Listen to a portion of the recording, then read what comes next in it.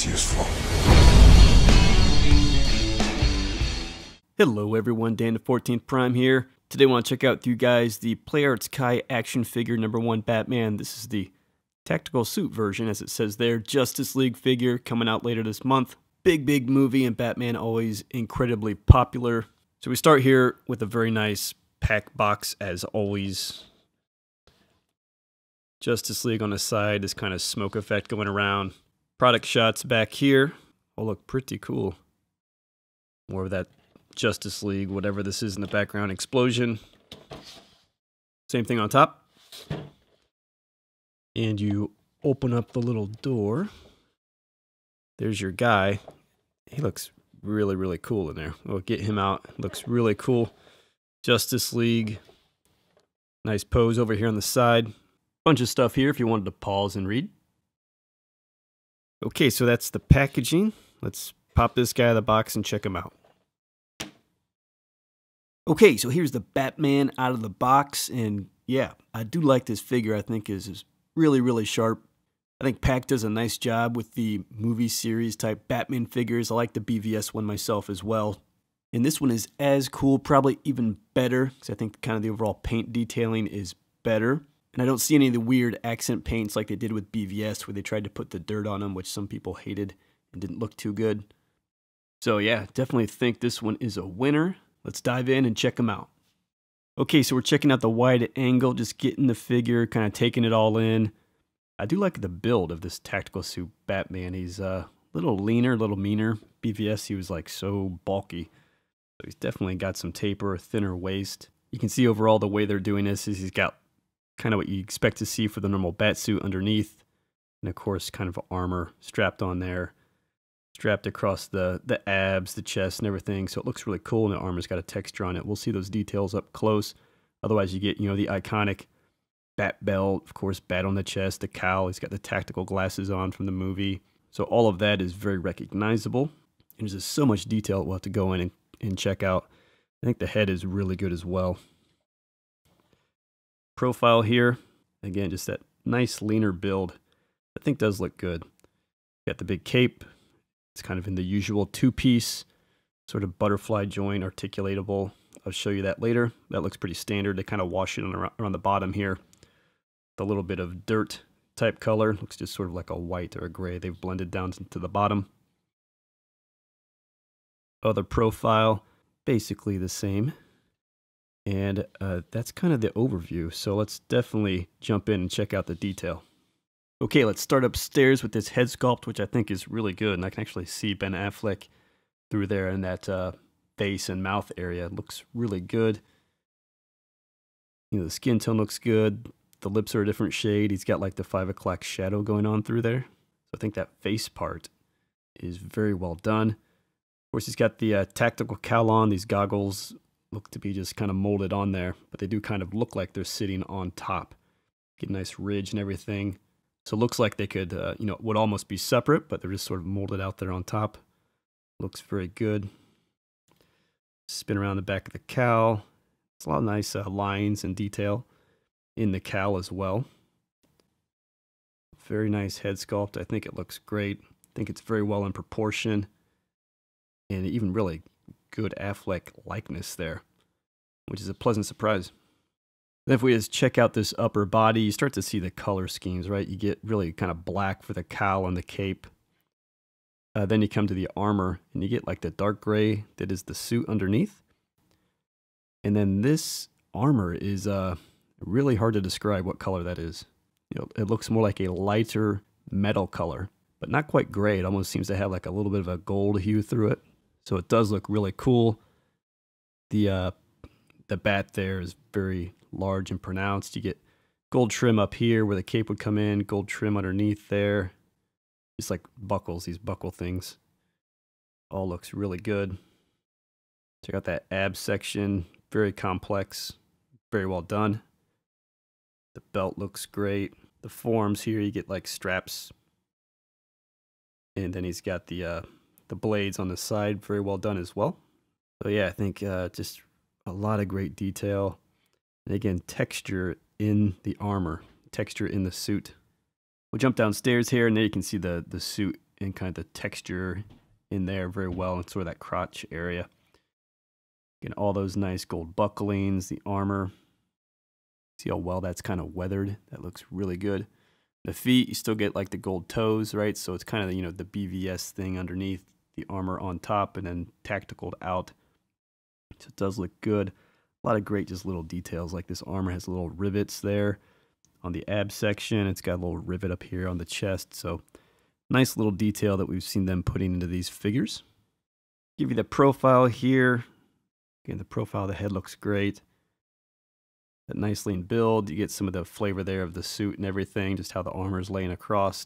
Better shot there of the gauntlets, the wings on there. And then the hands as well, again with that gold trim across the knuckles. And then jumping down, it's got the arm out of the way. You can see how that whole ab section just kind of wraps through. It's just so much intricate detail. All the straps, the buckles, the little armor pieces they've put through there. Looks really great. And then just give you a shot of the side of the leg here. Then the back of the figure here, just so you know, of course you can see the cowl there. And then the cape, you basically have you know, a rubber piece here that just covers the butterfly joint where you have your two cape pieces, which are articulated beneath. So in terms of extras, you get an extra pair of hands here. Again, really sharp, black gloves, the gold knuckles, just kind of slightly more open type of gesture. Of course, he's got the closed fist on at the moment. So I get a pair of these. Then you basically get two accessory hands. So you get this hand here. It's a right hand only. It's got the little pinch grip. And of course, that will be to hold the batarang, just like that. And the batarang is pretty standard. It reminds me of about any batarang you see on this type of size figure. Then you get this pointing hand, which is actually a trigger hand. So this is for the grappling gun. Again, nicely done. Here is the grappling gun. Very nice accessory. Get the brown handle, some lighter silver, and some gunmetal kind of color up top. And of course, the iconic look. Very recognizable. And he comes with, you know, what would be the hook piece. It's actually got a nice little mushroom piece on the end, so I think it's going to stick in there a lot better for us than we've seen on some figures, like Hot Toys, where it always falls out. And then again, if you had the gun hand here, okay, there that is. So that was the goodies with the figure. It's not a lot, but it's really everything you need, you know, to have the grapple gun, to have the batarang, a few extra hands. Can't really complain. So in terms of articulation with the figure, it's your typical good PAKness, right? Get a lower neck joint piece here, and then this top head point is on a little ball joint as well. So that'll kind of swivel on top. It does the same underneath, so plenty of good neck articulation. You can get it look up as well. So if you want them crouching and stuff, you can get that going. Shoulders have been tight, but you can get them up there. There we go. Breaking that in. So those raise up pretty well. Goes under the cape. He's got the usual shoulder mechanism where he can get some down and up for extra articulation. The shoulder will spin around pretty well with the help of that. And again, you can bend that in the joint inside of that armpit. Okay, you get probably what is the tightest bicep swivel up here of all times.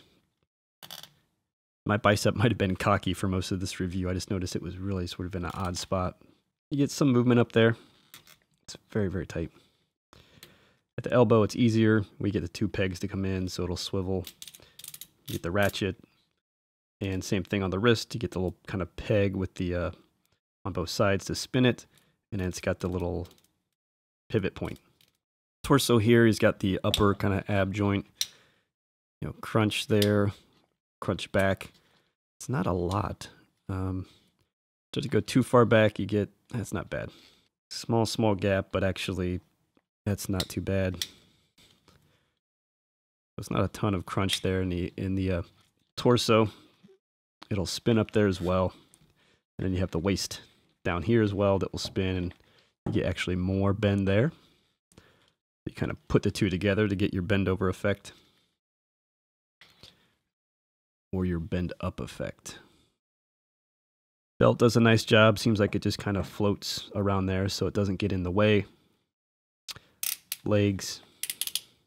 I'm going to do the splits for you.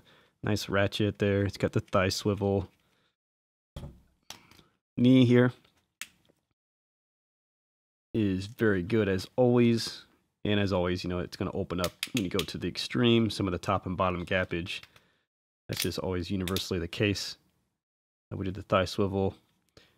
And then the ankle is kind of just like the wrist, right? Got the double peg side. And you get a ratchet piece. So you just sort of spin it where you want. And he's got a toe there. Another tight joint, but toe articulations. That is, you know, it's all everything you'd expect on a PAK figure. And again, with the big cape effect, like I mentioned, some joints under here, which are kind of like the wrist or ankle joints, right? It's like peg, so it'll spin. And it's got the one ratchet point, right? You can do that, or you can shoot them out to the side. The cape is posable like that. And as always, he comes with the big stand to help with this really dynamic articulation and posing that they can do. Okay, let's pose this guy up a bit. Every superhero needs to know what time it is.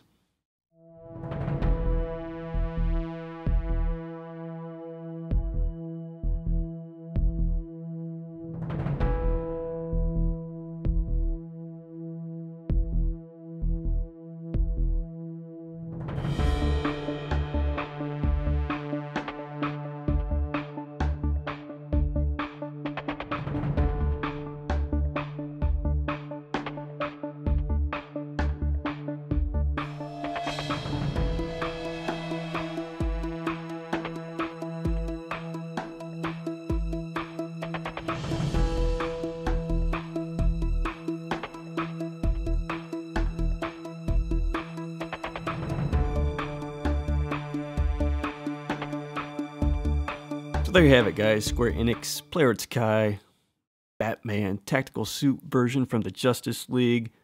Very, very cool figure. Like I've said, I think PAK's been killing it lately with the Marvel Universe characters. I do like the Batman characters that they do for the movies as well. So this is a great figure.